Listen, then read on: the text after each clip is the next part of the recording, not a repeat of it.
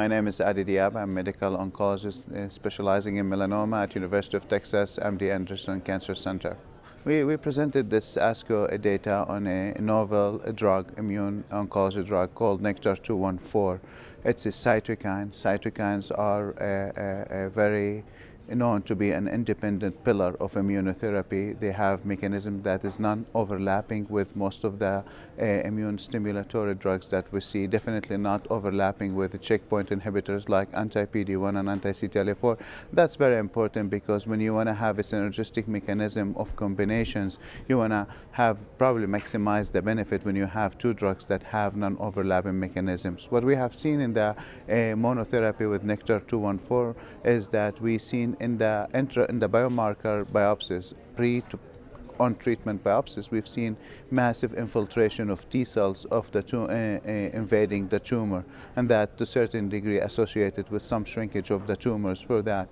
And we've also seen that these T cells that invade the tumors, they're healthy, they're dividing. That's very important because dividing cells are very important indicator of an immune response.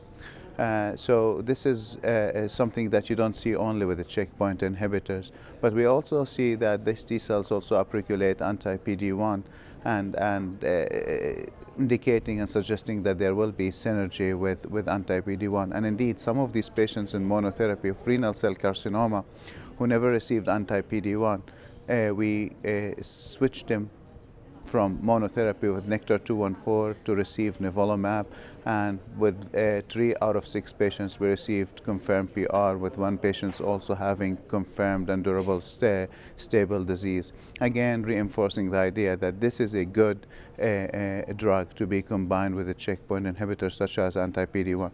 We already started the combinational trial that we have not presented here in ASCO, and we will discuss it maybe in future meetings, but the early results are very promising, and in terms of safety, this is a very well tolerable regimen, the combination, but there's also very promising data in terms of efficacy.